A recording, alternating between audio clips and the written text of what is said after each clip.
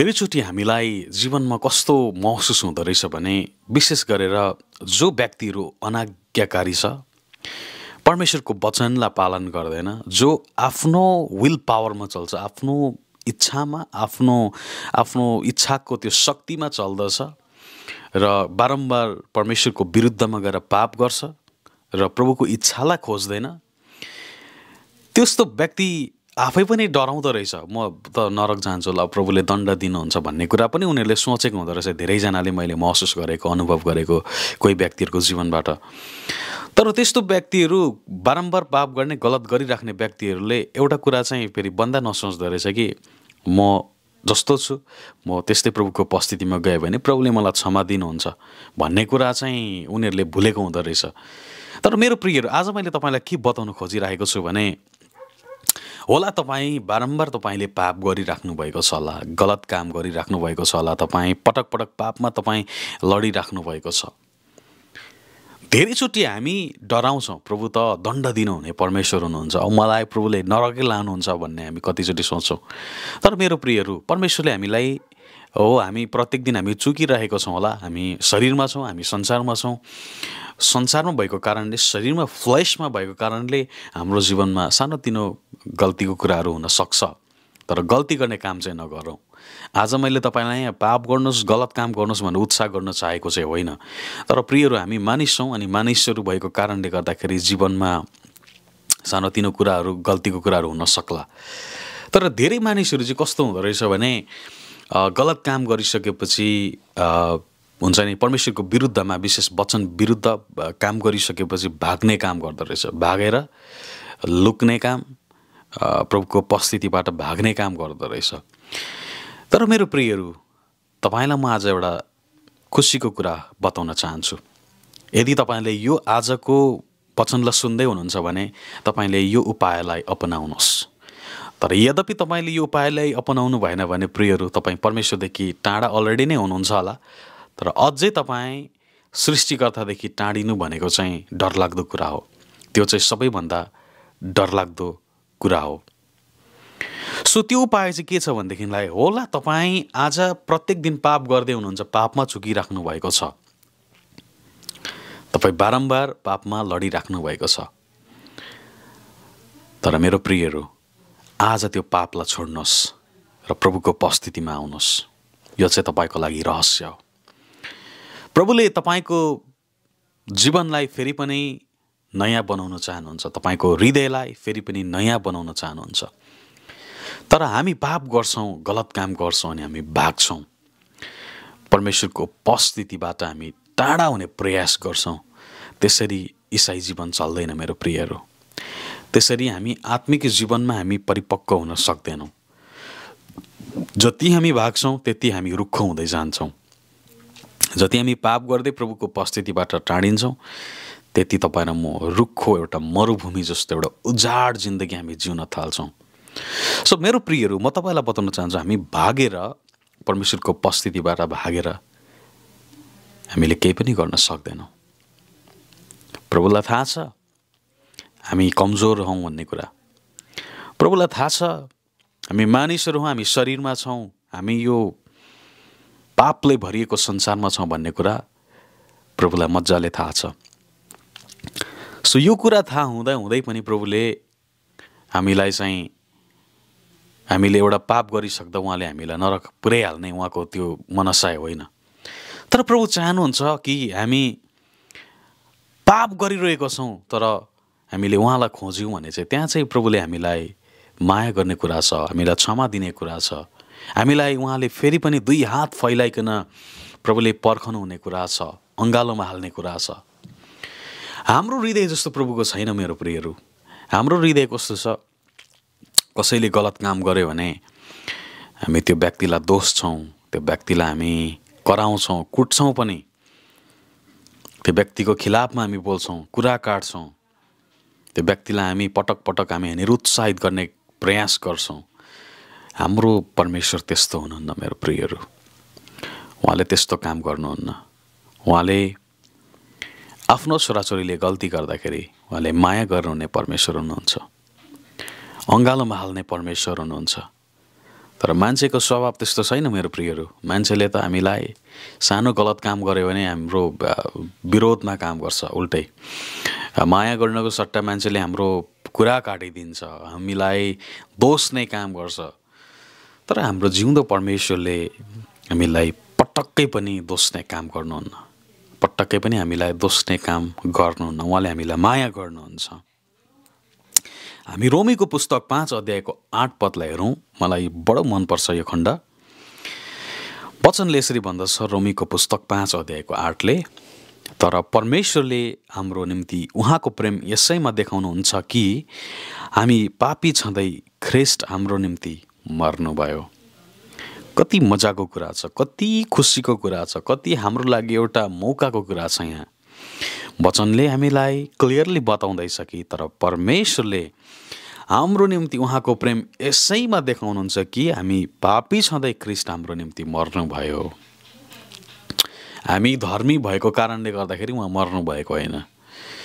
हाम्रो चाहिँ स्तर, हाम्रो चाहिँ स्ट्याटस भनौँ राम्रो भएको कारणले गर्दाखेरि उहाँ मर्नु परेको होइन प्रियहरू। तर हामी पापी थियौँ अनि त्यो पापी मानिसलाई चाहिँ उद्धारको खाँचो थियो। हामी सबैलाई थाहा छ, एउटा कुनै पनि मान्छे चाहिँ पानीमा डुब्दैछ भने त्यो मान्छेलाई के को खाँचो पर्छ?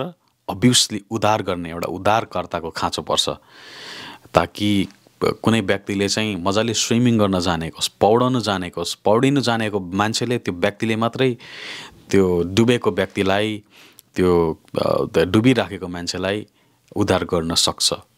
तर कुनै व्यक्ति जो चाहिँ पौडिनु जान्दैन, त्यो मान्छे गएर चाहिँ उद्धार गर्न चाह्यो भने त्यो मान्छेको पनि मृत्यु हुन सक्छ, अन्त्य हुन सक्छ। तर हामीलाई उद्धारकर्ताको खाँचो थियो, हामीलाई मुक्ति दिने परमेश्वरको खाँचो थियो। सो मुक्ति दिनको लागि चाहिँ परमेश्वरले आफ्नो पुत्र तपाईँ र मेरो लागि दिनुभयो, आफ्नो मुटुलाई चुडाइकन तपाईँ र मेरो निम्ति दिनुभयो। सो बाइबलले यही कुरा बताउँदैछ कि तर परमेश्वरले हाम्रो निम्ति उहाँको प्रेम यसैमा देखाउनुहुन्छ कि हामी पापी छँदै ख्रीष्ट हाम्रो निम्ति मर्नुभयो। हामी कोही पनि मानिस धर्मी थिएन, सबै मानिसले पाप गरेको थियो। बाइबलले भन्दछ हामी सबै पापमा चुकेका थियौँ, गिरेका थियौँ। तर उहाँले आफ्नो प्रेम यसैमा देखाउनु भयो ताकि हामी पापी छँदा नै ख्रीष्ट येशू तपाईँ र मेरो निम्ति मर्नुभयो। धर्मीको लागि किन चाहिँ उद्धारकर्ताको खाँचो हुन्छ, होइन? जो मान्छे पापी छ, जो मान्छे चाहिँ डुबेको छ, त्यो मान्छेको लागि उद्धारकर्ताको खाँचो पर्छ, मुक्तिदाताको खाँचो पर्छ। सो हामी पापी थियौँ, हामी अधर्मी थियौँ, हामी पापको दासत्वमा थियौँ। त्यही कारणले गर्दाखेरि ख्रीष्ट येशू हाम्रो निम्ति मर्नुभयो, हाम्रो निम्ति मर्नुभयो ताकि हाम्रो मायाको खातिर उहाँ क्रुसमा जानु पर्यो, रगत बगाउनु पर्यो। सो मेरो प्रियहरू, म तपाईँलाई बताउन चाहन्छु, हामी अझै पनि संसारमै छौँ होला, हामीले ख्रीष्ट येशूलाई विश्वास गरेको होलाौँ, तर पनि हामी पापी छौँ स्टिल। तर हामीले ख्रीष्ट येशूलाई चिनेको छौँ भने हामी धर्मी छौँ। तर हामी संसारमा भएको कारणले गर्दाखेरि हामी पापको कुराहरू देख्न सक्छौँ अनि पापले हामीलाई फेरि पनि हाम्रो जीवनमा चाहिँ परीक्षाहरू ल्याउन सक्छ। तर हाम्रो लागि उपाय छ। हामीले गलत काम गरिरहेको होलाौँ, हामी चाहिँ गलत कुराहरूमा, हाम्रो गलत अनि घिनलाग्दो कुराहरूमा हाम्रो मनमगज गइरहेको होला। तर मेरो प्रियहरू, हामी जस्तो छौँ त्यस्तै प्रभुको उपस्थितिमा आयौँ भने उहाँले हामीलाई क्षमा गर्नुहुन्छ। उहाँ हाम्रो प्रेममा कायल हुनुहुन्छ, एकदमै कायल हुनुहुन्छ। उहाँले हामीलाई अति नै माया गर्नुहुन्छ। सो त्यही कारणले गर्दाखेरि तपाईँ आज जस्तो हुनुहुन्छ त्यस्तै आउनुहोस्। परमेश्वरले तपाईँलाई अति नै प्रेम गर्नुभएको छ। बाइबलले त्यही कुरा बताउँदैछ कि हामी पापी छँदै ख्रीष्ट येशू हाम्रो निम्ति मर्न आउनुभयो। परमेश्वरले आफ्नो पुत्र तपाईँ र मेरो लागि पठाउनु भयो, किनभने उहाँले प्रेम गर्नुहुन्छ, उहाँले हामीलाई अति नै माया गर्नुहुन्छ। हामी पापी थियौँ तर पनि परमेश्वरले हामीलाई आफ्नो पुत्र हाम्रो निम्ति पठाउनु भयो।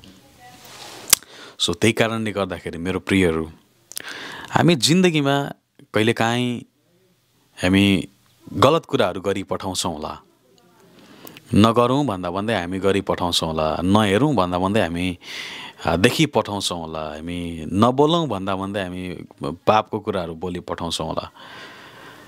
तर मेरो प्रियहरू, धेरैचोटि हामी गलत काम गरेर भाग्ने मनसाय बोक्दछौँ, लुक्ने मनसाय।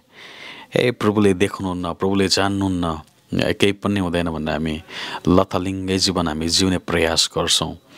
तर मेरो प्रियहरू, परमेश्वरलाई सबै कुरा थाहा छ। उहाँले हाम्रो हृदयलाई जाँच्नुहुन्छ, उहाँलाई हाम्रो कुरा सबै कुराहरू मजाले थाहा छ।